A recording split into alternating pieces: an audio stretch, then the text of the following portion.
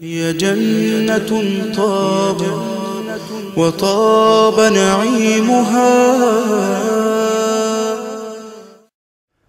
إن الحمد لله نحمده ونستعينه ونستهديه ونستغفره ونعوذ بالله من شرور أنفسنا وسيئات أعمالنا.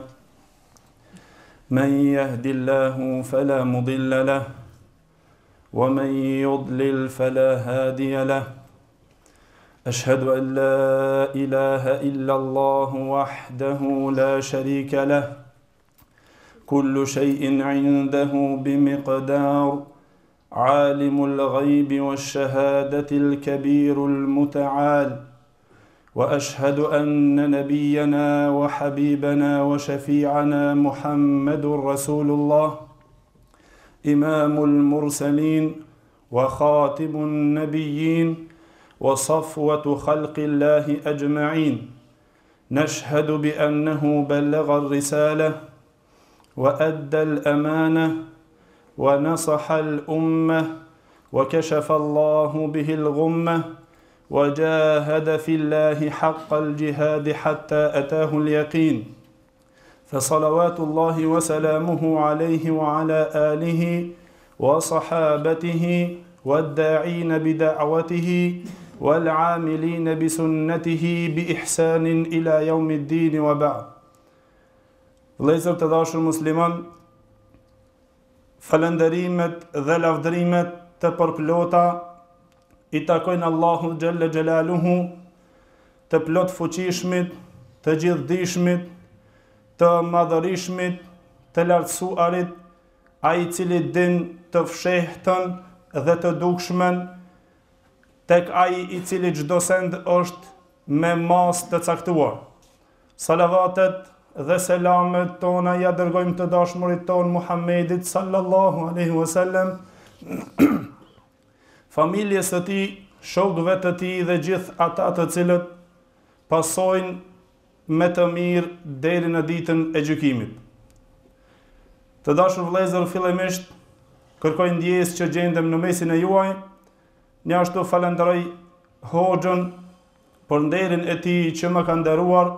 Lusë Allahun xhalla xhelaluhu që Allahu dhul xhelal ta shpërblen me të mirat e tij ata dhe gjithë hoxhallarat dhe mbar ata të cilët kontribojnë për mbajtjen e kësaj xhamie dhe gjithë ata të cilët prezantojnë dhe marrin pjesë në këtë mezhlis.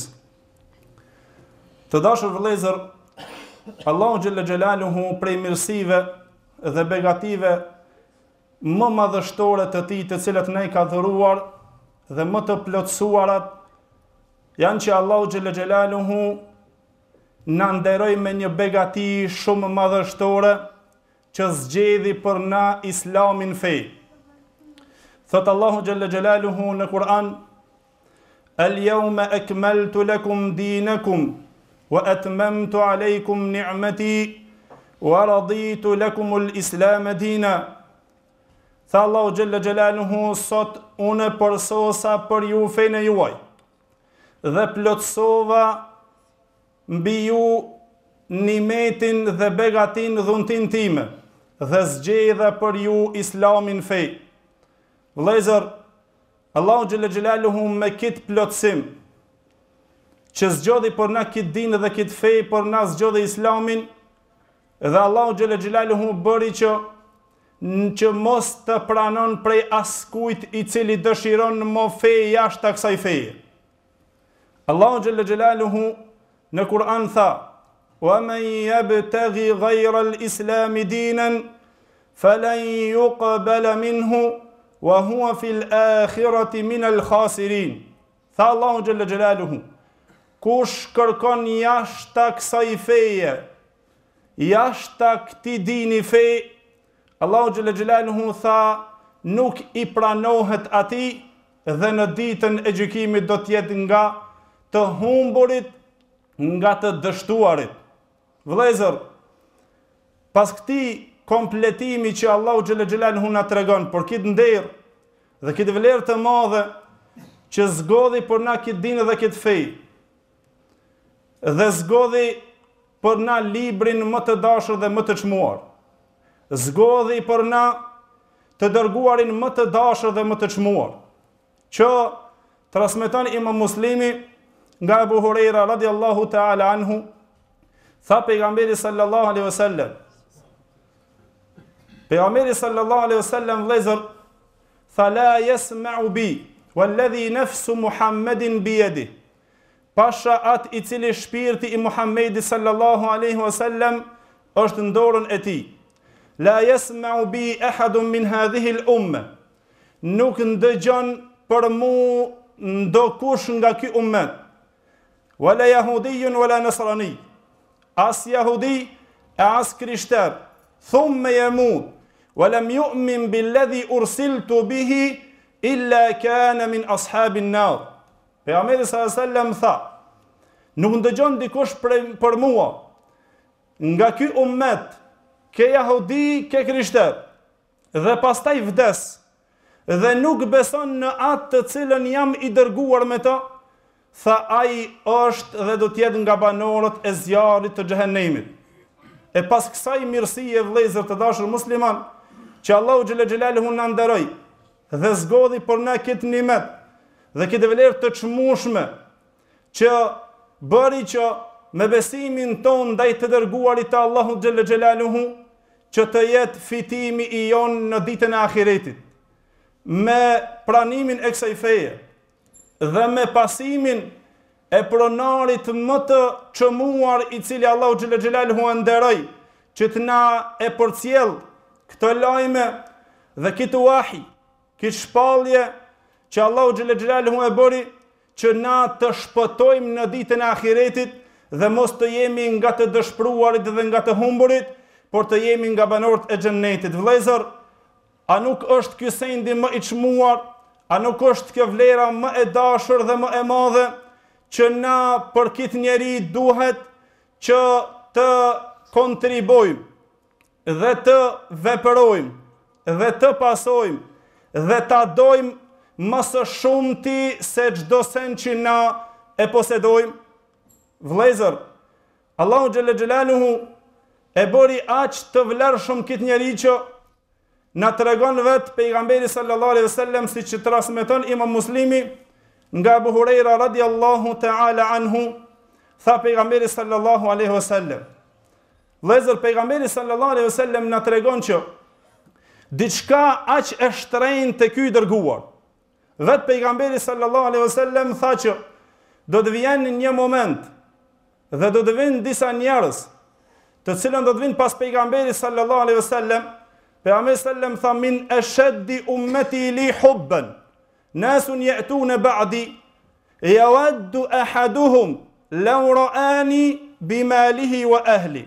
Pejgamberi sallam tha, prej më të fortit në dashurinë ndaj meje, prej ummetit tem do të jenë ata njerëz të cilët do të vinë pas meje, dhe pastaj tha pejgamberi sallam, dëshiron njëri prej tyre që vetëm të më shef mu, tha që ta jep pasurinë e tij dhe familjen e tij. Para mendoni vëllezër se sa i shtrenjtë ky pejgamber sallallahu alaihi wasallam, ky i dërguar që Allahu xhelle xhelaluhu e dërgoi te ne me këtë fetë vetëm të pranuar. Pejgamberi sallallahu alaihi wasallam tha, vetëm shiqimi i fytyrës tij, vetëm me e shiquar ata, dhe lenë më shumë se sa pasuria dhe familja të cilën e posedon. Gjithashtu transmeton Hakimi në musnedin e tij nga Abu Huraira radiallahu ta'ala anhu, pejgamberi sallallahu alaihi wasallam tha, inna unasan min ummati ya'tuna ba'di yawaddu ahaduhum law ishtara ru'yati bimalihi wa ahli. Pejgamberi sallallahu alaihi wasallam tha, do të jenë disa njerëz të cilët nga ummeti im do të vinë pas meje, që njëri prej tyre do të shpreson që ta blen pamjen, shiqimin tem, te unë me shiqu fytyrën e pejgamberit sallallahu alaihi wasallam, tha do të dëshiron që ta blen shiqimin e pejgamberit sallallahu alaihi wasallam me komplet familjen e tij dhe pasurinë e tij. Kaq e shtrenjtë vetëm shiqimi i fytyrës pejgamberit sallallahu alaihi wasallam, vëllezër, kjo është dashuria e vërtetë. Kjo është dashuria e vërtetë që në këtë hadith kam dëshirë që secili prej nesh ta vëndon këtë hadith në zemrën e tij dhe ta shiqon zemrën e tij se a thua vallë i dashuri i Allahu xhelle xhelaluhu, pejgamberi sallallahu alaihi wasallam, njeriu më i vlerëshëm në sipërfaqen e tokës, më i dashur te Allahu xhelle xhelaluhu, a thua është ky i cili na shpresojmë që këtë ta shiqojmë vetëm fytyrën e tij, a thua është tena më i vlerëshëm se sa pasuria dhe familja. Pamje vëllezër, vetëm një shiqim që të jetë më shumë dhe të ketë njerëz nga ummeti Muhamedi sallallahu alaihi wasallam që aq shumë e dojnë që e japin pasurinë dhe familjen dhe asnjë send nuk vlen te ta, vetëm një pamje ta shiqojnë pejgamberin sallallahu alaihi wasallam. Kjo është dashuria e vërtetë. Kjo është dashuria e vërtetë, vëllezër, e jo dashuria e atyre të cilët na reklamojnë dhe na tregojnë adete turlifar politikash të cilët na duhet me nga pas tyne se kështu është dashuria. Jo vëllezër, shiqoni se si është dashuri e vërtet që të vlen komplet pasuria dhe familja vetëm një shiqim. E çka ta mërmendja për ata të cilët bashkjetuan me ta?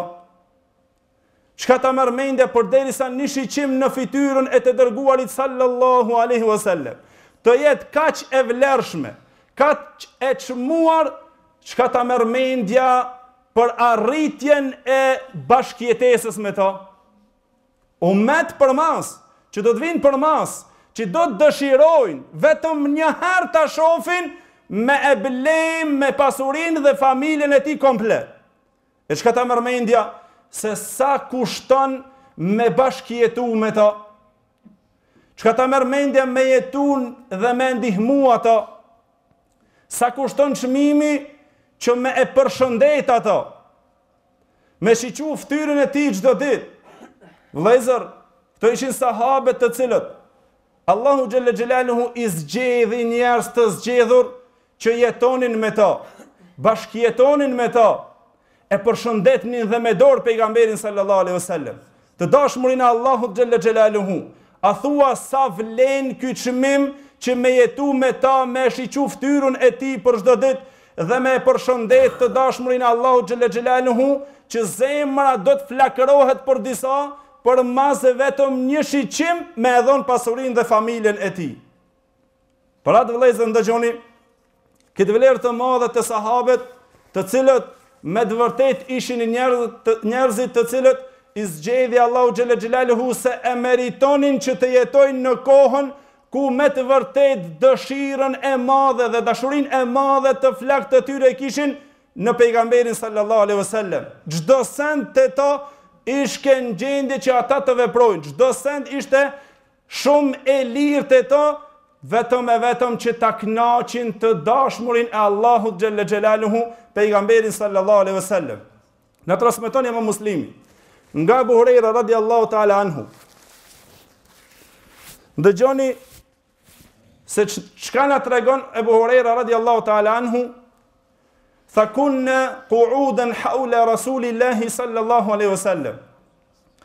Tha Abu Huraira radiallahu ta'ala anhu, ishim një ditë ulur me pejgamberin sallallahu alaihi wasallam, rreth pejgamberit sallallahu alaihi wasallam. Dhe me na ishke Ebu Bekri dhe Umeri radiallahu ta'ala anhu.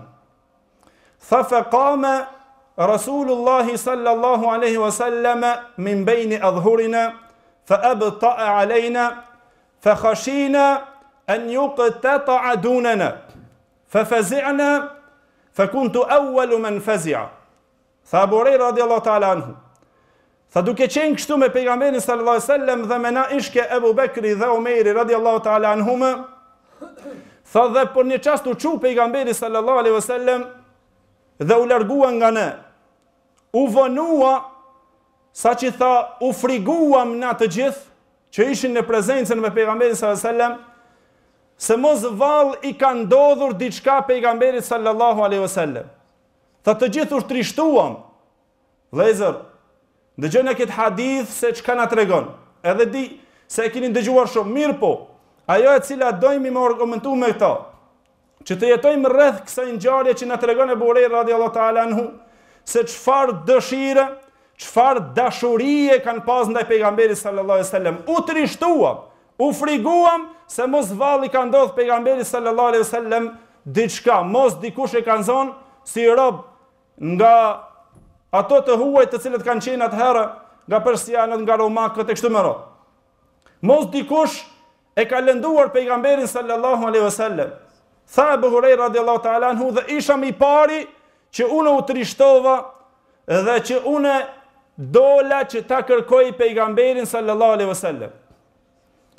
Dhe nuk munda që ta gjejmë derisa shkova deri te një kopsht i Beni Nexharit të njënit nga ansarët. Tha dhe ishke i thurur kopshti ishke i thurur pra me mur. Dhe pastaj tha Abu Huraira radiallahu ta'ala anhu, unë heci rreth murit duke kërkuar derën, se nga cila anë e ka, tha nuk gjesha dot derën, derisa tha e gjeta një vi me ujë, apo një përrock e vogël me ujë që ka dilke nga një pos, dhe hike ndër një birë shka ishke e hapur e qelur të muri, hike mrenda në kopshtin. Tha Abu Huraira radiallahu ta'ala anhu, e shakit duke hypur në këtë birën këtu të munit, tha fahtafaztu kema yahtafisu tha'lab. Vëllezër, ndëgjoni Abu Huraira radiallahu ta'ala anhu çka veproi, tha, mbëlodha sikur që mbëlidhet dhelpora dhe hina për këtë birën mrena. Për kanë me kërkuar pejgamberin sallallahu alaihi wasallam. Hina mrenda dhe pastaj tha e gjeta pejgamberin sallallahu alaihi wasallam dhe më tha pejgamberi sallallahu alaihi wasallam, Abu Huraira, tha a është Abu Huraira je? Tha po, gjithsesi o i dërguari i Allahut, na humbe, se pejgamberi më tha më sha'nuka ya Abu Huraira, çka është çështja jote, çka kërkon? Tha ja Rasulullah, u vënove nga ne dhe u trishtua mos vallë diçka të ka ndodhur ty. Mos dikush të ka lënduar, apo është zën rob, apo diçka, është mbyt pejgamberin, apo diçka që mund me ndodh. Çdo sa më një herë ju shkoi në mend sahabeve të pejgamberit sallallahu alajhi wasallam. Dhe tha kesh i parë o dërguari i Allahut, unë ai i cili u trishtova dhe erdha që të kërkoj ty. Pejgamberi sallallahu alajhi wasallam i thotë Abu Huraira radhiyallahu ta'ala anhu, se Abu Huraira radhiyallahu ta'ala anhu tha unë i pari erdha të kërkoj dhe gjithë këto tjerët janë përmas meje atje. Pejgamberi sallallahu alaihi wasallam tha vëllezër, merri Abu Huraira radhiyallahu ta'ala anhu që këto dy nallet e mia dhe tha shko, idhhab bihatayni na'alaini, tha shko me këto dy nallet e mia, faman laqitahu wara'a hadha al-ha'iti yashhadu an la ilaha illa Allah mustayqinan biha qalbuhu fabashshirhu bil janna. Tha pejgamberi sallallahu alajhi wasallam Abu Huraira radhiyallahu ta'ala anhu, tha merri këto dinallet e mia dhe shko kanë ta takush mas këtij murit, pas këtij murit i cili dëshmon la ilaha illa Allah, dëshmon se nuk ka të adhuruar me merit pas Allahu xhalla xhelaluhu, me zemër të përplot dhe me zemër të bindur në këtë fjalë, atëherë tha përgëzoje me xhennet. I morë Abu Huraira radhiyallahu ta'ala anhu nallet e pejgamberit sallallahu alaihi wasallam, dy nallet e tij, dhe kur dolin aton, të parin që e takoj ishke Omeri radhiyallahu ta'ala anhu. Dhe pastaj i tha Omeri radhiyallahu ta'ala anhu, çka janë këto dy nallet Abu Huraira? Abu Huraira radhiyallahu ta'ala anhu tha këto janë nallet e pejgamberit sallallahu alaihi wasallam. Nallet e të dërguarit të Allahut sallallahu alaihi wasallam mi ka dhuruar dhe më ka thonë që kanë e takoj për mas të parin që dëshmon la ilaha illa Allah me zemër të bindur në ta që ta përgëzoj me xhennet. Tha më goditi Omeri radiallahu ta'ala anhu në mes gjoksit tim, tha deri fe kharartu listi, deri sa rash në shpinë. Dhe pastaj tha kthete pejgamberi sallallahu alajhi wasallam shpejt. Omer radiallahu ta'ala anhu e bën këto në mesin derisa s'u marr vesh që të konfirmon këtë lajm. Tha heste pejgamberi sallallahu alajhi wasallam, tha u çova Abu Huraira radiallahu ta'ala anhu duke shkuar te pejgamberi sallallahu alajhi wasallam fa ajhashtu bukaan. Abu Huraira radiallahu ta'ala anhu vëllezër tha, mbusha gati si s'ja nisa me kajt. Gati se s'ja nisa me qajt për shkak të ramës që e shtyni Omeri radiallahu ta'ala anhu. Dhe kur e shoh vjen Omeri radiallahu ta'ala anhu pas meje. Dhe pastaj pejgamberi sallallahu alaihi wasallam tha, çka është çështja yte ja Abu Huraira? Tha, ja Rasulullah, ti më tha kështu dhe kështu të shkoj që ti lajmëroj të parin të cilën do të atakoj. Dhe ke i pari Omeri radiallahu ta'ala anhu dhe më goditi me dorën e tij në mes gjoksit tim fe kharartu listi, rash në shpinë. Pejgamberi sallallahu alaihi wasallam i tha Omerit radiallahu ta'ala anhu, ma baluki ya Umar, ma hamalaka ala hadha? Çka të shtyni ti ja Umar që ta bësh këtë vepër? Omeri radiallahu ta'ala anhu i drejtohet pejgamberit sallallahu alaihi wasallam dhe tha, ja Rasulullah, a ti e ke urdhënuar Abu Hurairën radiallahu ta'ala anhu që të shkon, ti merr të nallat e tua dhe të vjen të lajmëron ati i cili dëshmon fjalën la ilaha illa Allah me zemër të plot dhe me plot bindjen ta, që ta përgëzosh me xhennet. Pejgamberi sallallahu alaihi wasallam, po gjithsesi normal që unë e kam urdhënuar. Atëherë Omer radiallahu ta'ala anhu tha, ja Rasulullah, tha fakhallihim ya'malun.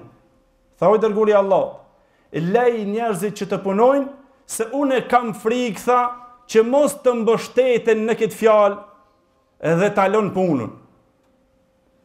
Unë kam frikë që njerëzit ta kuptojnë fjalën la ilaha illa Allah, se vetëm me shqiptu me gojë edhe pastaj hinë në xhennet. Tha, njerëzit më mbështetin në këtë fjalë dhe ta keq kuptojnë se mundet me shpëtu me fjalën la ilaha illa Allah pa vepra. Tha, po lej le të veprojnë. Atëherë pejgamberi sallallahu alaihi wasallam tha fakhallihim.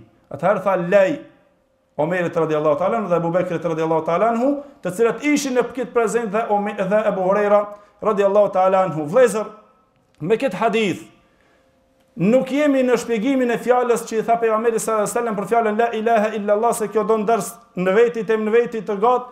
Mirë po, na jemi në dobinë më të madhe të këtij hadithi, të cilën mbizotron dobia e këtij hadithi, dashuria e madhe e sahabeve ndaj pejgamberit sallallahu alaihi wasallam. Dashuri e vërtetë që më të rishtu për pejgamberin sallallahu alaihi wasallam, me kanë dashur pejgamberin sallallahu alaihi wasallam me këtë dashuri të thellë. Aq tepër që e kërkuan në çdo kënd, përse vëllezër, për arsye se ishin besnikat në këtë dashuri. Kjo është dhe kështu është dashuria e vërtetë. Vëllezër, përse këto sahabe ishin ato të shokët e pejgamberit sallallahu alaihi wasallam, përse këto ishin dhe gjithherë ata të cilët triumfuan, ata të cilët ishin kokat, ata të cilët patën krenari, ata të cilët fituan në çdo betejë, se nuk pat një betejë që humbën sahabët e pejgamberit sallallahu alaihi wasallam. Nuk ka një betejë që shokët e pejgamberit sallallahu alaihi wasallam që të humbin, edhe në luftën dhe në betejën e Uhudit. Që e dim na shumë mirë, betejën e Uhudit nuk ka nevojë që të shpjegojmë rreth saj. Mirë po, dikush thot pa mira humbën sahabët në betejën e Uhudit. Ndëgjoni se ç'na tregon dhe na transmeton Imam Ahmedi në musnedin e tij nga Ibn Abbas radiallahu ta'ala anhu. Tha Ibn Abbas radiallahu ta'ala anhu, ma nasara Allahu rasulahu fi mawdi'in kama nasarahu fi Uhud. Ibn Abbas radiallahu ta'ala anhu tha, nuk e ka ndihmuar Allahu xhelle xhelalu të dërguarin e tij ndonjë vend sikur që e ka ndihmuar në Uhud. Të gjithë ja mohuan këtë çështje. Çfarë duke thonë? Qysh mundet më, po në betejën e Uhudit e dim, dhe e dim se si ka ndodhur. Kur nuk e përfillën urdhnin e pejgamberit sallallahu alajhi wasallam me kështu me radhë. Tha, ndërmjet meje dhe jush është libri Allahut xhelle xhelaluhu. Tha, lexonja nëse doni ajetin e Allahut xhelle xhelaluhu, وَلَقَدْ صَدَقَ اللَّهُ رَسُولَهُ وَلَقَدْ صَدَقَ اللَّهُ وَعْدَهُ إِذْ تَحُسُّونَهُمْ بِإِذْنِ. Allahu xhelle xhelaluhu tha në surët Al-Imran ajetin 152, tha, e ka vërtetuar, e ka plotësuar Allahu xhelle xhelaluhu premtimin e tij ndaj jush, kur ju i korrshi armiqtë e juaj me shpata. Kjo ajet vëllezër jep të kuptojmë me këtë që u argumentoi Ibn Abbas radiallahu ta'ala anhu, që këtë sahabe që triumfuan nuk pat një luftë dhe një betejë që ata të humbin. Përse a thu? Përse këto gjithherë të fitojnë? Për arsye vëllezër se i pat kapluar zemrat e tyre dashuria e thellë për dinin e Allahut, dashuria e thellë për të dërguarin e Allahut, dashuria e thellë e flagshme për fenë e Allahut xhelle xhelaluhu. E jo dashuria për të cilën vëllezër na të gjithë jetojmë në këtë kohë dhe e di, mirë po secili, unë e di që këto ngjarje i kemi dëgjuar shumë herë, mirë po të jetojmë pak me ato shqisat e ndjenjës në zemrën tonë, a thu, përse te na mos të jetë kjo dashuri? Përse te na të mungon dashuria e vërtet në të dërguarin e Allahut xhelle xhelaluhu?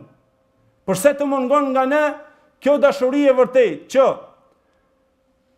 Allahu xhelle xhelaluhu i bëri këto sahabe që ata të arrin vlerën dhe gradën më të lartë.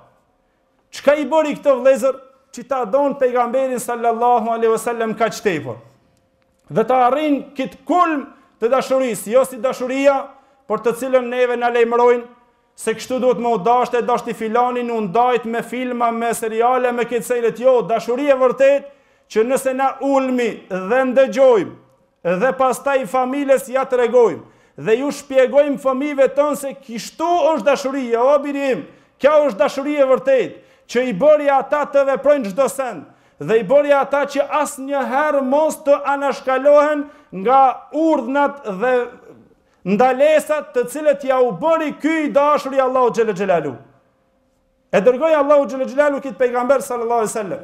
Të gjithë e dini se si ndodhi një ashtu vëllezër dashuria më e madhe e ngjarjes një ashtu pejgamberi sallallahu alaihi wasallam kur u lejmërua një herë se pejgamberi sallallahu alaihi wasallam i ka lëshuar gratë. Dëgjoni këtë ngjarje, na këtu vëllezër do t'i tregojmë disa me transmetime të vërteta, të cilët kanë ndodhur që na me këto kuptojmë dhe mbushim zemrën tonë se si e kanë dashur pejgamberin sallallahu alaihi wasallam dhe se kjo është dashuria e vërtetë. Tregon Imam Buhariu rahimahullah nga Ibn Abbas radiallahu ta'ala anhu fjalën e Omerit radiallahu ta'ala anhu, hadithi i gat vetëm për të fjalën e Omerit radiallahu ta'ala anhu. Kur Omeri radiallahu ta'ala anhu tha, kur është përhapur dhe është lejmëruar te sahabët e pejgamberit sallallahu alaihi wasallam lajmi se pejgamberi sallallahu alaihi wasallam i ka shkurruzuar gratë e tij, i ka lëshuar gratë. Dhe Omer radiallahu ta'ala anhu na tregon dhe tha, isham unë dhe një fëqin i imi që na e patëm bo me rend me to që te pejgamberi sallallahu alaihi wasallam me shku një ditaj një ditun, që ai të shkon të merr shpallje të cilat do të zbresin nga pejgamberi sallallahu alaihi wasallam. Interes i madh vëllezër. Për çdo ditë, tha një ditë unë, një ditë komshia im. Tha Omer radiallahu ta'ala anhu, shkonte një ditaj çka kishke të re, çka zbritke, ma bike dhe më lajmërojke, më tregojke. Pastaj ditën tjetër ai veprojke kështu. Dhe ishmi që bisedojshmi gjithherë, tha për problemet që kishin, tha kunna në dëhaddethu në ghassana tunailu el khuyule li ghazuina.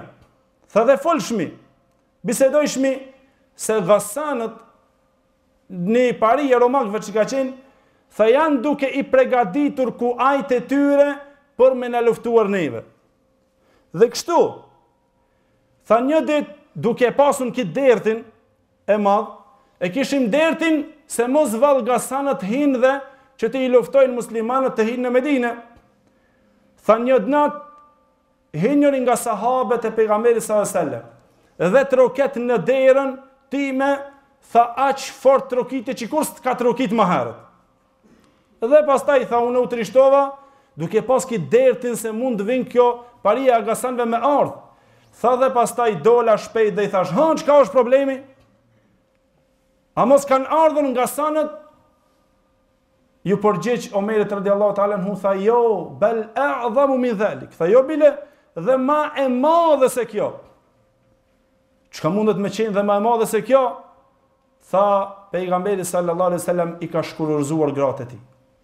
Omer radiallahu ta'ala anhu tha u shqetësova aq keq, u trishtova aq keq dhe i thash që vallahi kam qenë në dije për çikit se ka mund me ndodh.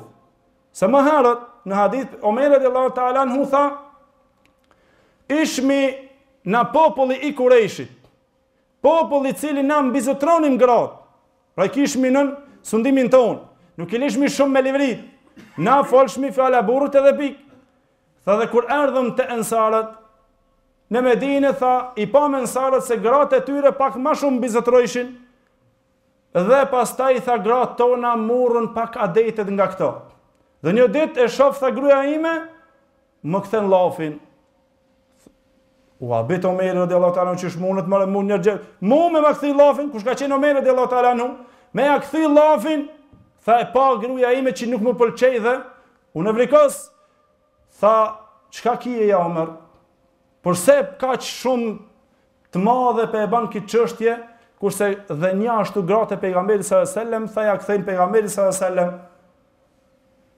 Këto Omeri radiallahu anhu ndal dhe tha u trishtova dhe kam shku shpejt te shtëpia e vajzës time te Hafsa dhe i kam thonë, a është e vërtet se ju kështu i ktheni llaf pejgamberit sallallahu alaihi wasallam dhe largohi nga ai ndoshta tërditën?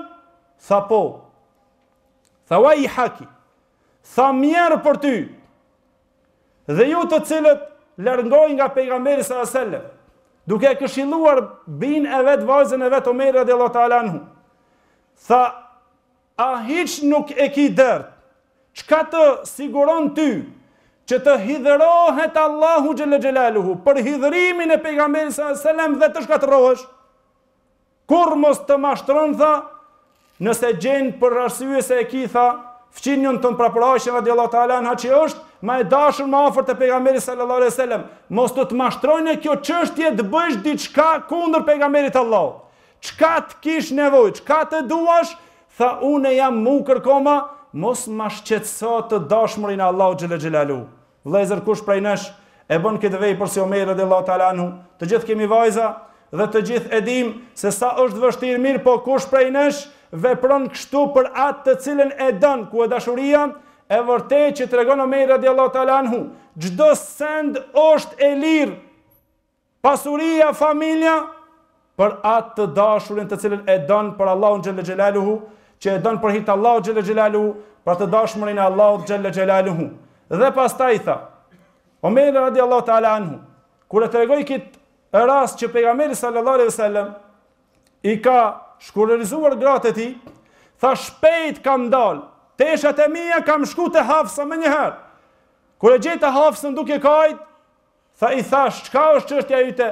A nuk ta tërhoqa vërejtjen o bija ime? Por që këtë çështje, as ta tërhoqa vërejtjen, a mos pejgamberi sallallahu alaihi wasallam valli ka lëshuar gratë me të vërtet? Tha Hafsa radiallahu ta'ala na nuk e di. Tha shkova dola prej aty, tha ku pejgamberi sallallahu alaihi wasallam? Ja te dhoma, një dhomë të vetë që kishte pejgamberi sallallahu alaihi wasallam, tha dola në xhami, te minberi, edhe këtu është diçka interesante. Para menoni vëllezër, të trishtohet komplet grup i sahabëve të pejgamberit sallallahu alaihi wasallam për shqetësimin dhe lajmin diçka çka ka shqetësuar pejgamberin sallallahu alaihi wasallam. Kur dole te minberi, tha Omer radiallahu ta'ala anhu, e pash që një grup ishin në meledh rreth minberit dhe disa prej tyre po qajnë për shkak shqetësimin që ka ndodhur dhe lajmit pejgamberit sallallahu alaihi wasallam që i ka ndodhur. Dhe thash ku pejgamberi sallallahu alaihi wasallam te dhoma, u afrova të shkoj, tha ishte djaloshi i cili ishte në shërbim të pejgamberit sallallahu alaihi wasallam Rabahi, tha dhe i tham kërkoj leje te pejgamberi sallallahu alaihi wasallam që të him rena. Tha hini, kërkoj leje, dul dhe tha të përmendat e pejgamberit sallallahu alaihi wasallam, po heshti, nuk tha diçka. Tha ktheva apet te grupi të cilët kajshin. Nuk mësha me ndejt rahat, se a thu çka u bo me pejgamberin sallallahu alaihi wasallam, pse me na shqetësu kit njeri? Tha apet shkova, i thash këtij djaloshit tujbe, merr leje te pejgamberi sallallahu alaihi wasallam që të hi. Tha dul të përmenda, po heshti, përse nuk të ka dhënë diçka, nuk di. Tha apet për shtërti herëve probat njëjtën, tha Omer radiallahu ta'ala anhu, dhe pas që nuk më jep leje, tha nisa që të shkoj. Kur e shof, tha ky djaloshi po ma bën me shenjë Omer, het se të ka dhënë leje pejgamberi sallallahu alajhi wasallam për me him brenda. Dëgjoni Omeri radiallahu ta'ala anhu vëllezër, e di që është ngjarje e njohur dhe e kemi dëgjuar shumë herë, mirë po. Ta jetojmë me zemrën tonë se para mendohë Omeri radiallahu ta'ala anhu të hinte pejgamberi sallallahu alajhi wasallam. Thot Omeri radiallahu ta'ala anhu, sikur që transmeton Imam Buhariu dhe në disa transmetime tjera, thot Omeri radiallahu ta'ala anhu kur hina te pejgamberi sallallahu alajhi wasallam, thot e pash pejgamberin sallallahu alajhi wasallam i shtrit në rër, pra në zall me një hasër.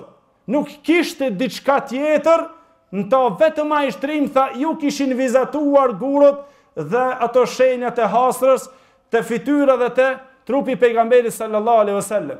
Para mendoje ku shkon Omeri radiallahu ta'ala anhu më herë dhe tha dojshëm dashuri. E kanë dashur vallai me dashuri të madhe pejgamberin sallallahu alaihi wasallam, që me të vërtetë kjo dashuri te na mungon. Tha Omeri radiallahu ta'ala anhu, kur e pash kështu, filloi me një rivajet tjetër, tha filloi Omeri radiallahu anhu të qan. Pejgamberi sallallahu alaihi wasallam i tha, çka të shtini të kash ja Omer? Tha ja Rasulullah.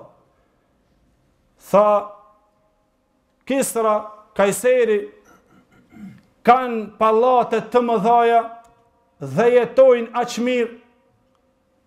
Krejt sendet luksoze, tha ti dashuri Allah, pejgamberi dërguari Allah sallallahu alaihi wasallam, në mesin ton, njeriu më i dashur, më i çmuar, të na jetojsh në këtë gjendje. Dhe i përgjigjet pejgamberi sallallahu alaihi wasallam, tha ja Omer, inna ulaike qaumun ajjala Allahu tayyibatihim fi hayatihim ad-dunya. Në rivajetin sa i Buhari shikao. Tha Omer radiallahu ta'ala anhu, pejgamberi sallam tha, këta janë popull të cilën ja u ka shpejtuar Allahu xhalla xhelaluhu të mirat e tyre në këtë jetë të kësaj dunjaje. Në rivajet tjetër, pejgamberi sallam tha, ja Omer, ama tarda an takuna lahum ad-dunya wa lana al-akhirah.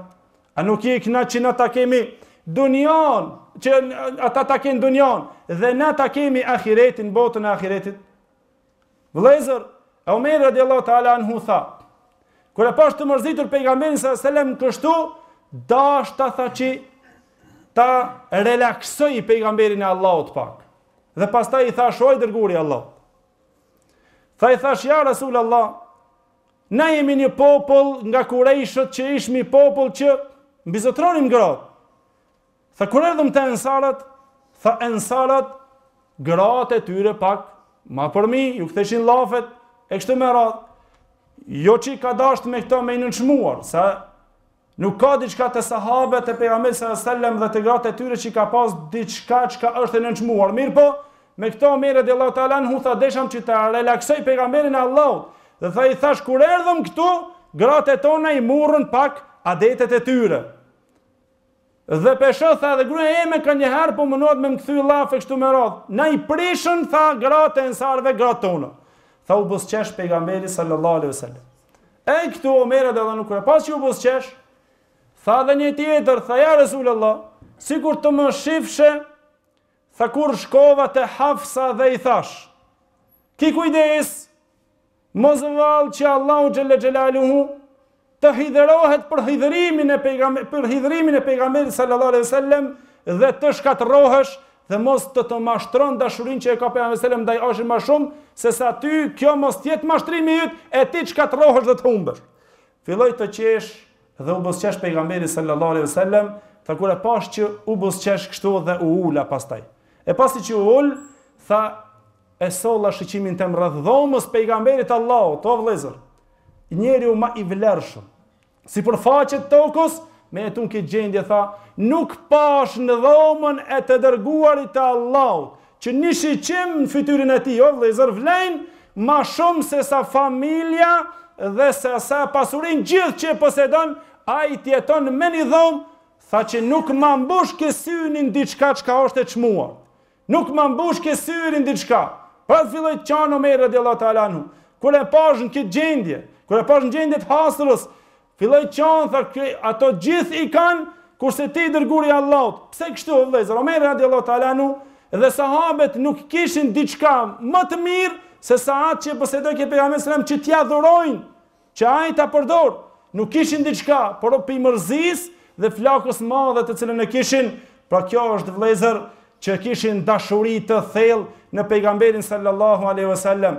Kjo është dëshira më e madhe dhe më e flaktë që pejgamberi sallallahu alaihi wasallam e donin më shumë se familja dhe pasuria dhe se të gjithë. Dashuria e vërtetë. Kjo është dashuri vëllezër që na duhet që të i mësojmë fëmijët tonë, që na duhet që të i edukojmë me këto ngjarje të vërteta fëmijët tonë dhe familjen tonë, se ja si duhet me u dasht i dashmëri jon pejgamberi sallallahu alaihi wasallam. Ja dhe në ngjarje që transmeton Imam Muslimi dhe të tjerët nga Jabir ibn Abdullah. Vëllezër, Jabir ibn Abdullah na tregon për në betejën e Hendekit. Para mendoni se çdo ngjarje që ka ndodhur me pejgamberin sallallahu alaihi wasallam është në to për me na qajt zemrat dhe për me medituar që ti përmushmi ato me iman dhe me dashuri të thellë për në veprimet e gjithë obligimeve të cilët ne i ka obliguar ky pejgamber sallallahu alaihi wasallam dhe për ndalimet të cilët ne i ka ndaluar ky pejgamber, ky i dërguar i Allahut sallallahu alaihi wasallam. Vëllezër, thot Jabir ibn Abdullah, në betejën e Hendekit, thot ishmi duke gropuar 3 ditë rreshtazi dhe pa hungur askush as një send. Në bark pa shti as një send. Dhe tha gaditum duke gropuar, duke qel Hendekun, tha me një gur, me një karp të madhe, që nuk mujshmi, tha me e qel, Jabir ibn Abdullah radiallahu ta'ala anhu, dhe tha me një herë shkum të pejgamberi sallallahu alaihi wasallam. Dhe i tham pejgamberi sallallahu alaihi wasallam, ja Rasulullah, kështu na ka ndodhur neve, në çështje që na s'ne krijim, tha pejgamberi sallallahu alaihi wasallam, tha tash jam duke ardhur. Kur shkoi pejgamberi sallallahu alaihi wasallam dhe i mshoi asaj 3 herë dhe u bë grimca, mirëpo Jabir ibn Abdullah radiallahu ta'ala anhu tha diçka më interesante, domethënë nga ajo e cila është në këtë ngjarje, tha e pash fytyrën e pejgamberit sallallahu alaihi wasallam të lodhur dhe i kishte lidhur do gur në bark. Nga uria dhe për dhimbjen ndaj pejgamberit sallallahu alaihi wasallam e harroi urin që gjitha në 3 ditë duke gropuar, askush prej nesh nuk pa shiju ushqim hiç. Askush. Mirëpo dhimbja e atij që e dashtën shumë, e dashuria e tepër ndaj pejgamberit sallallahu alaihi wasallam e harroi dhe dhimbjen e këtyre. E harroi tha dhimbjen time. Shkova te shtëpia shpejt dhe i tham gruas time, i tham, a ka diçka se e pash pejgamberin sallallahu alaihi wasallam shumë të lodhur nga uria? A ka diçka që të i pregadismi pejgamberit Allahut që ai berem të han diçka? Tha u burr, nuk kemi diçka, vetëm se kemi diçka nga shairi, nga ajo të laur e elbit, që është domethënë brumi i elbit, mielli i elbit, dhe një edh të vogël që kemi vetëm që ton shtëpi.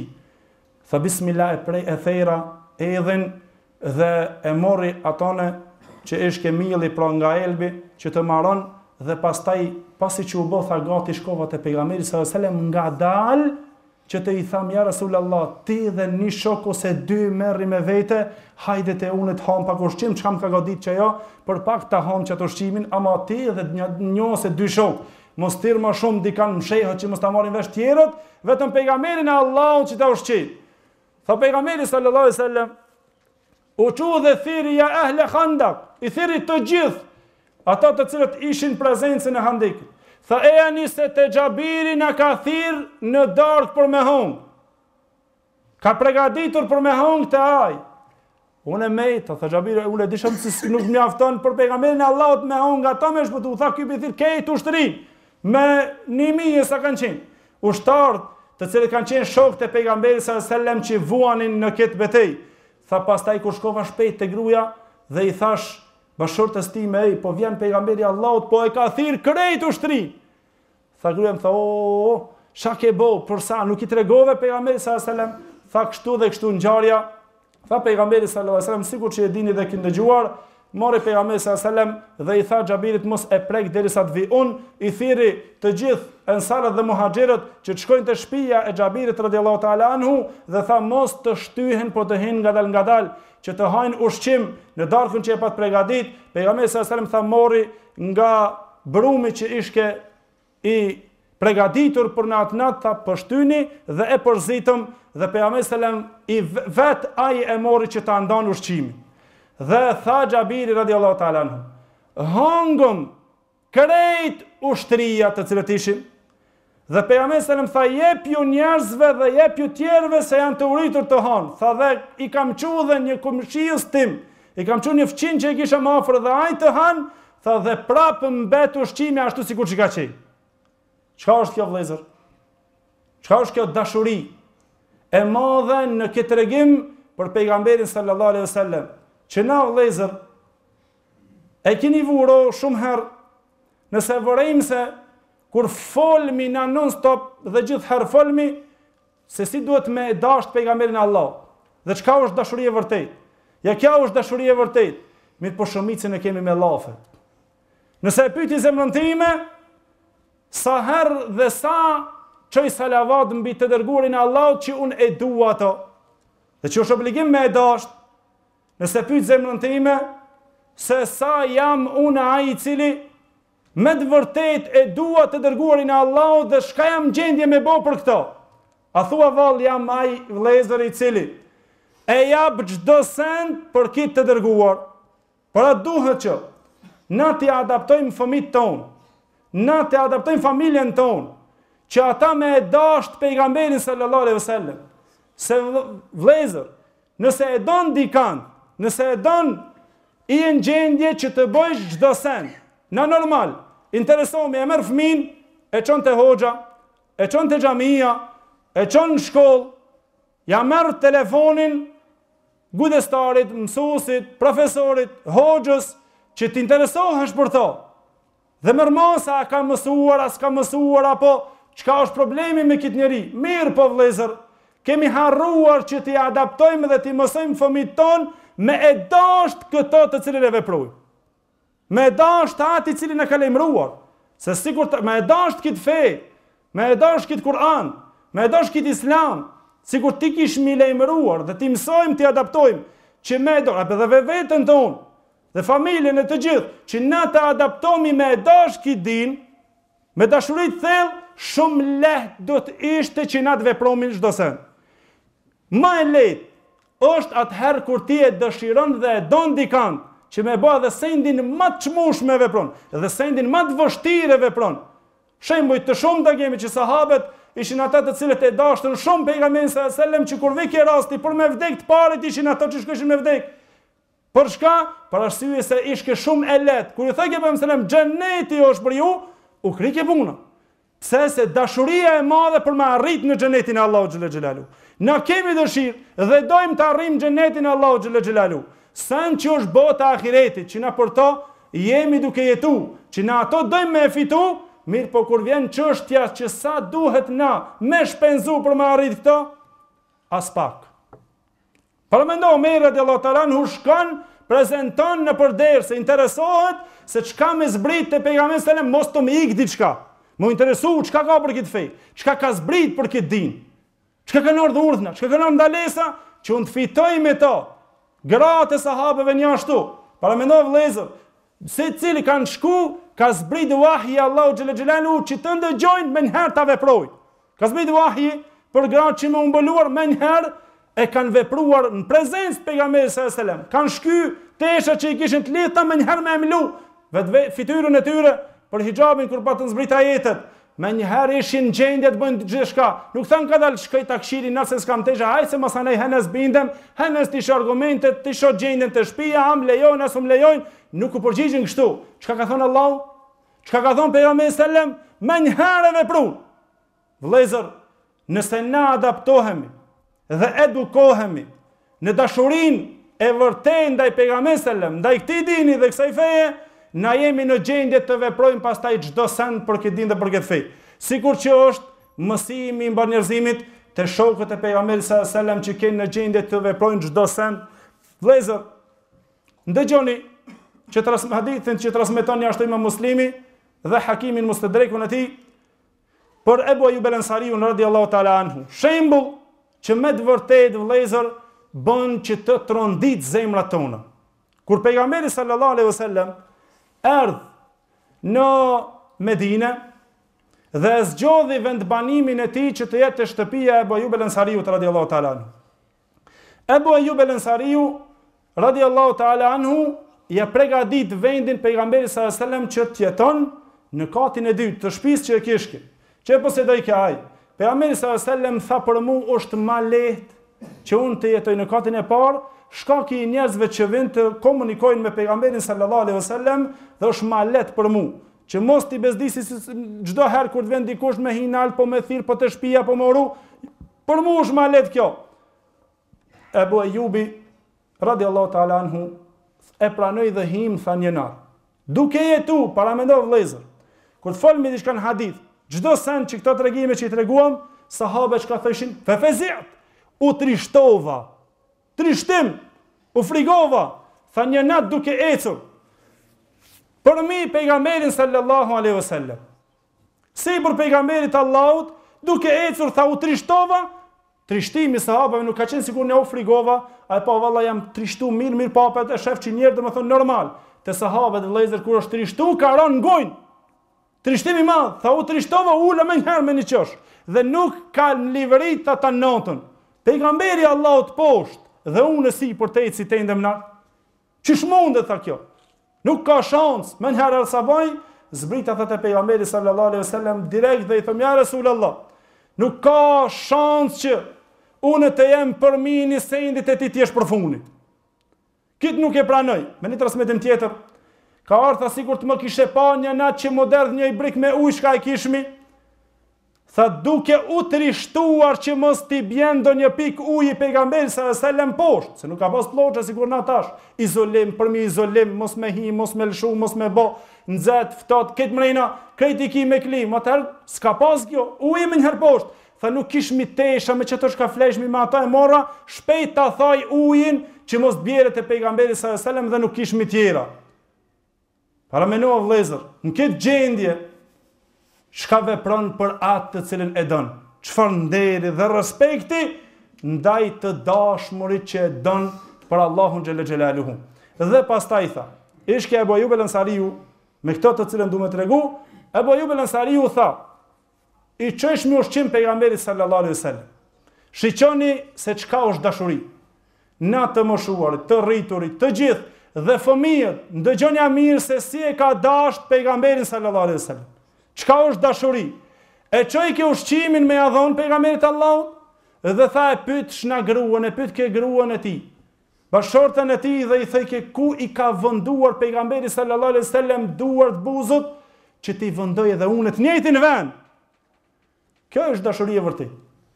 Kjo ishte dashuria o vëllezër. Të njëjtin e vend nuk ka hangër vetëm se aty ku ka hangë pejgamberi sallallahu alaihi wasallam. Edhe shumë raste rësoj. Mos dëvanomi. Mirë po. Një herë tha Ebu Ayyub el-Ansariu radhiyallahu ta'ala anhu, tha e dërgova te pejgamberi sallallahu alaihi wasallam që t'i çon ushqim dhe përgatita për to hudër dhe kep. Kur e çova te pejgamberi sallallahu alaihi wasallam, nuk e ka pranu pejgamberi sallallahu alaihi wasallam, tha kur u trishtova. Pse mos me hon? Çka u bë? Kam shku shpejt te pejgamberi sallallahu alaihi wasallam dhe pastaj thash ja Rasulullah, ç'është çështja që nuk i hange këto që cilët i pruna? Pejgamberi sallallahu alaihi wasallam tha nuk e ha hudrën dhe kepën. Tha e haramun hu, tha haram është ajo ja Rasulullah. Pejgamberi sallallahu alaihi wasallam tha jo, mirë po unaji men la tunaji. Tha unë komunikoj me atë që ti nuk komunikon. Pra për Xhibrilin alayhis salam. E këtu është ajo dashuria e vërtetë vëllezër. Ndëgjoni çka i tha Ebu Ayyub el-Ansariu, pejgamberi sallallahu alaihi wasallam tha ja Rasulullah, inni akrahu ma takrah. Para mendon. Thoj dërguri Allahut, unë e urrej atë që ti e urrej. Edhe pse është halal për mua, edhe pse është e lejuar për mua. Kulminacioni i dashurisë. Ku e gjen këtë dashuri jo vëllezër? As në seriale, as në film, as në rejna, kur kond as në ditë veçun për dashuri, nuk e gjen këtë dashuri të cilën me e urrejtur sendin që e kam unë të lejuar, për arsye se i dashmi jem nuk e han dhe nuk e don. Kjo është kulminacion që nuk parafitirohet. Që ti me e urrejt diçka, kjo është ajo shenja e dashurisë, që ti për dostin tanë, për shokin tanë, për të dashmurin tanë, ta lësh edhe sendin që ti e kje të lejuar. Vëllezër, kjo është kulminacioni më i lartë dhe më i arritur, që ti me e dasht dhe me bërë diçka për arsye pse, se atë që don. Për atë që e don është respektuar çdo send. Çka ai ta bën ky e ndëgjon. Vetëm e vetëm për arsye se atë e don. Kjo është dashuria. Vëllezër, Allahu xhalla xhelaluhu ka bërë këto historia dhe këto ngjarje që të jesin si shembuj mësimi për na dhe për umetin e Muhamedit sallallahu alaihi wasallam. Ndoshta nuk e zgati nëse e tregojmë vetëm ngjarjen e Amr ibn Asit radhiyallahu ta'ala anhu, që transmeton Imam Muslimi ashtu. Ndëgjona këtë ngjarje se sa ka vlejtur shiqimi pejgamberit sallallahu alaihi wasallam, dashuria e pejgamberit sallallahu alaihi wasallam, aq e dashtën pejgamberin e Allahut. Aq e dashtën tepër vëllezër saqë dhe nuk mujshim than sahabe që të imbushmi syt e tonë me shiqimin e fytyrës pejgamberit sallallahu alaihi wasallam. Nëse na u thonte neve si me cilësu, nuk mujshmi me cilësu pse? Dashuri e tepërt. Me dasht shumë pejgamberin sallallahu alaihi wasallam, mos me pas njërë diçka në rruzën toksor që e don më shumë se sa pejgamberin sallallahu alaihi wasallam. Amr ibn As radhiyallahu ta'ala anhu, do të transmeton Imam Muslimi nga Abdurrahman ibn Kumashet an-Nahri. Tha kur erdhi në momentin e vdekjes Amr ibn As radhiyallahu ta'ala anhu, tha hinëm në prezencën e tij dhe ishte djali i tij Abdullah ibn Amr, i cili e ngushëlloi kebabën e vet. Për arsye se kur hinëm tha mrenda, Amr ibn As radhiyallahu ta'ala anhu tha filloi të qonë dhe e kthei fytyrën e tij nga muri. Në këtë mërzitëm, tha djali i vet e ngushëlloi, thotë o baba im, po përse gjithë këtë mërzi? A nuk je ti që e ndihmove pejgamberin sallallahu alaihi wasallam kështu dhe kështu? Sahabi i pejgamberit sallallahu alaihi wasallam e ke shoqëruar, e ke ndihmuar, ke çliruar vende, ke bërë gjithçka për Islam. Tha kur i nditi këto biseda, tha u kthy nga ne. Dhe tha Amr ibn As radhiyallahu ta'ala anhu. Dëgjoni vëllezër, se si mundet prej një momenti në moment të ndryshohen sendet. Amr ibn As radhiyallahu ta'ala anhu tha kuntu ala atbaqin thalath. Isham tha në 3 faza, jeta ime në 3 faza. Deri në këtë moment tha që erdha unë sot. Në 3 faza, faza e parë, njeriu më i urrejtur te unë pejgamberi sallallahu alaihi wasallam. Dhe tha aq shumë e urrejsha të dërguarin e Allahut sa që nëse më mundësoj ke për ta mbytur e kisha mbytur. Urrejtje e madhe. Dhe pastaj dashti Allahu xhela xhelalu, shkurtimisht ngjarjes. Dashti Allahu xhela xhelalu që të ma hap gjoksin tim për Islamin dhe erdha ta pranoj Islamin te pejgamberi sallallahu alaihi wasallam. Kur dashti që ta pranon Islamin, Amr ibn As radhiyallahu ta'ala anhu tha zgata dorën te pejgamberi sallallahu alaihi wasallam dhe e heki. Pejgamberi sallallahu alaihi wasallam tha ha ja Amr, çau bo? Mos i rapi shman, tha ja Rasulullah, unë e pranoj Islamin po me kusht. Tha çka është kushti yt? Që të mi falë Allahu xhela xhelaluhu gjithë ata të cilët i kanë bërë. Para mendova me pranu Islamin, e ka ditë në veten e vet, i sinqert se çka ka shpresuar më herët. Është ngjarja e gjon Amr ibn Asit kur ka shkuar te Nejashiu kështu më radh, mirë po shkurtimisht. Ajo e cila është thelbi që duam me tregua është se Amr ibn As radhiyallahu ta'ala anhu tha ja Rasulullah, unë duçi Allahu të më fal gjithë të këqijet të cilat i kanë bërë para Islamit. Pejgamberi sallallahu alaihi wasallam tha o Amr ibn As, a nuk e ditë se Islami i shlyen ata të cilët kanë kaluar? Dhe se hijreti i shlyen ata të cilët kanë kaluar, dhe se haxhi i shlyen ata të cilët kanë kaluar më herët, dhe pastaj tha pranova Islamin. Dhe jetova me pejgamberin e Allahut. U bë pejgamberi i Allahut sallallahu alaihi wasallam, i dërguari i Allahut, njeriu më i dashur në zemrën time. Këtë thot Amr ibn As radhiyallahu ta'ala anhu. Jetonim me to, bashkëjetonim me to. Në çdo vend mor pjesë. Dhe tha nëse më pyet dikush që ta përshkruaj pejgamberin sallallahu alaihi wasallam, nuk kisham pas mundësi. Kur nuk mundisha ti mbushi sytë e mi me shiqimin e fytyrës pejgamberit sallallahu alaihi wasallam. O vëllezër, kjo është dashuri e thellë që arriti. Tha sikur të kisham vdek Para më çfarë shpresë Amr ibn Nasr radhiyallahu ta'ala anhu. Në atë kohë dhe sigur të kisha më vdekur unë në këtë fazë, që e kam dash mas shumë të se gjithë shka, dhe nuk mushe t'i mbushi sytë e mi me pamjen e pejgamberit sallam, dhe nuk mushe me cilësuar ata, me përshkrujtur ata, tha sigur të kisha më vdek biri im në këtë moment, tha do të shpresojsham të isham pi banorëve të xhenetit. Mirë po, pas kësaj faze, tha kam bërë dhe çka kam bërë, nuk e di çka Allahu xhelexha do të bën me mua. Tha filloi të qan dhe kthej fytyrën e tij. Vëllezër, e kjo është dashuria e vërtetë.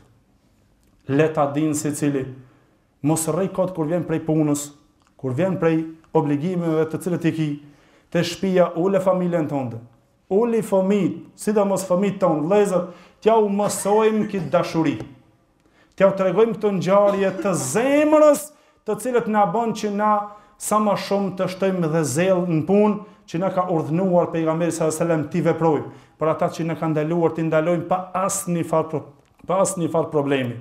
Vëllezër, të edukojmë fëmijët tonë që ta dashurojnë dhe ta donë pejgamberin sallallahu alajhi wasallam dhe ta dojnë këtë din dhe ta dojnë këtë libër të Allahu xhela xhelalu, ta dojnë këtë fe, ta dojnë këtë të dërguar, se shumë lehtë do t'i kishin dhe suksesi i fëmijës, i çdo talebes, i çdo njeriu është në dashurinë e tij. Kanë e dashuron mas shumti. Nëse është që e dashuron pejgamberin e Allahut, dhe për na, për zemrën time i parë dhe gjithë, nëse jemi vallahi që e dojmë pejgamberin e Allahut dhe e dojmë këtë din dhe këtë fe, çdo vepër pastaj e kishmi bë pa asnjë problem. Nuk e kishmi pas problem me qëndru në namaz. Nuk e kishmi pas problem me u fal. Se kishmi pas problem as hiç bile me fal namaz natë, me fal nafile, kështu me bë sende të cilat me në ndihmës, në kontribim, në çdo send, si kishmi pas të dherte. Me mësu librin e Allahut, me mësu fenë e Allahut xhela xhelalu, me qëndru, me u interesu për fe, nuk e kishmi pas der. Pse? Dashurinë të cilën e posedon, është ajo e cila çdo send shumë të lehtë ta bën. Lusim Allahun xhela xhelaluhu më bëni Allah se me të vërtetë zgata mirë po, ajo e cila kam dëshirë që zemra ime të zbutet me këto, kam dëshirë që edhe zemrat e tona dhe të gjithë që të zbuten dhe të jetë si këshill për mbar familjet dhe për ne, që lusim Allahun xhela xhelaluhu që të na bën prej atyre të cilët me të vërtetë, me dashuri të thellë dhe të vërtetë e dojmë të dashurin ton, e dojmë këtë fe që Allahu na zgjedhi, e lusim Allahun xhela xhelaluhu që të na bën prej atyre të cilët dalmin nga kjo botë, që Allahu të jetë i kënaqur me ne dhe të na furnizon me xhennetul firdaus. Lusim Allahun xhela xhelaluhu që të na fal gjithëve kështu sikur që jemi në xhennetul firdaus. Allahu xhela xhelaluhu të na bashkon. Wa aqulu qawli hadha wastaghfirullaha li wa lakum walhamdulillahi rabbil alamin. Wassalamu alaikum wa rahmatullahi wa barakatuh. Allahu Allahu Allahu Allah Allah